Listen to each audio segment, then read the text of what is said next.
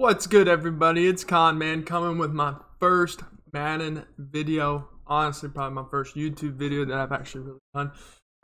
Just want to kind of go through everything I'm doing with Madden 21. Madden's back, baby. Another Madden season. Gonna grind really hard this year. Gonna put out some content. Hopefully help everybody out with what I'm seeing compared to what others are doing.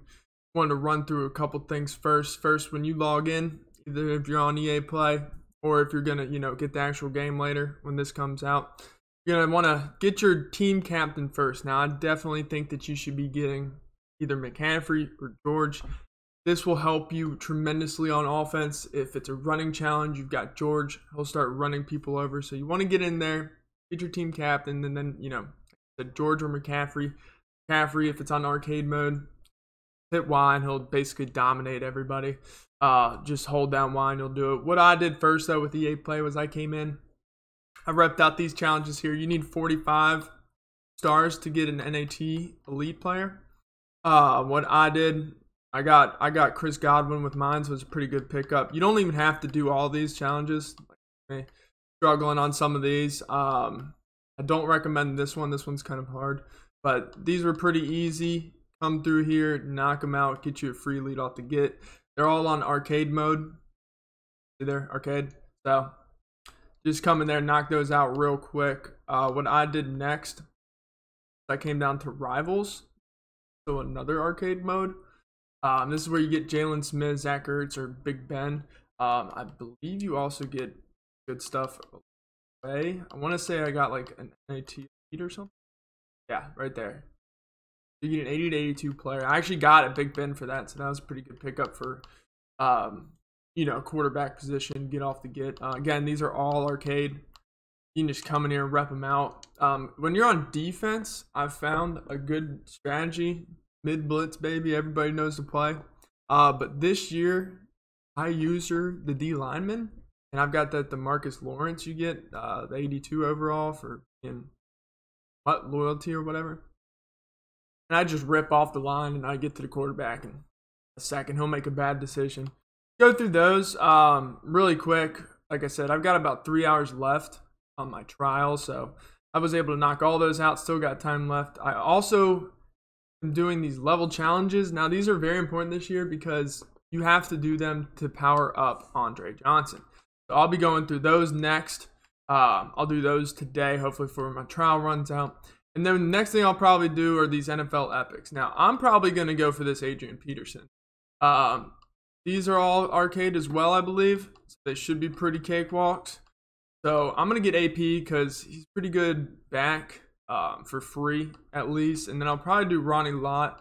I don't know if I'll do Jack Youngbuck or Larry Fitz yet. But that's what I'm going to do next as far as solos when you dive in. So if you're looking at Madden now and you're not on EA Access, I would do your team captain and new Rivals, and then go into the NFL epics and figure out which players you want there. Just to look at my lineup real quick, see what I'm working with. I've bought a couple golds here and there. I do recommend doing those challenges. They'll probably round out your team a little bit if you get lucky on some pulls, but a decent gold line is good enough for these arcade games. I mean, I've got this tight end. I think he's got like 72 speed maybe.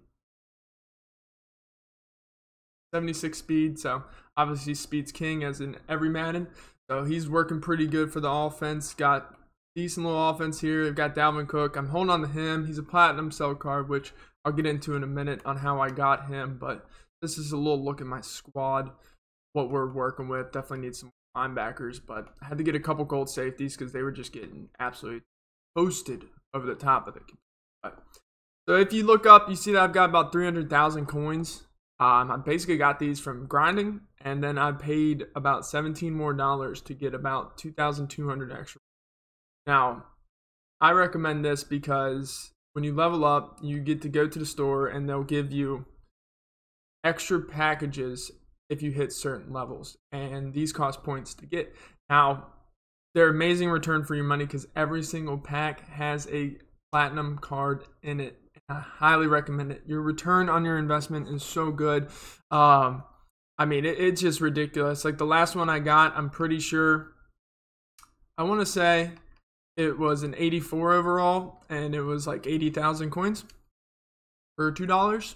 So, you know, you don't have to buy it if you're no money spent. I get that. I usually don't spend a lot of money, but that was, you know, a very, very clutch investment for me. So I also did a couple solo battles real quick with my time, because I think trophies are super key. And I was trying to do solo battles, but it's pretty hard. So I only did like 1 or 2, and I was able to get 10 trophies real quick and 3,000 coins. You can do it on All Pro if you want, but I recommend going in there and getting those 10 trophies. Now, what I'll say last is what I'm going to do. I'm going to hold on to all my coins. I don't think that you should buy anything right now. I mean, you can buy bits and pieces here and there's, you know, upgrade the team a little bit. But what I want to do is hold on to my coins until the game drops Wednesday. Now, why Wednesday? Because that's when the game officially drops. And when the game officially drops, everybody's going to get those gold team fantasy packs. And it's just going to inflate the market. There's going to be so many more people that's on the block, so many more players that are out there, so much influx into the market all at one point. So Wednesday is going to be a huge day to get on the auction house. Prices are probably going to drop because there's more supply. You want to try to snag something. I'm going to try to snag something big. I always try to snag one player that's big, and I've got my eye on these cornerbacks here. Now, they're pretty pricey right now. I think they're about 300,000, but I think their prices will come down a little bit during this time, and then I think they're going to go back up once Weekend League comes out and once the packs kind of stop flowing.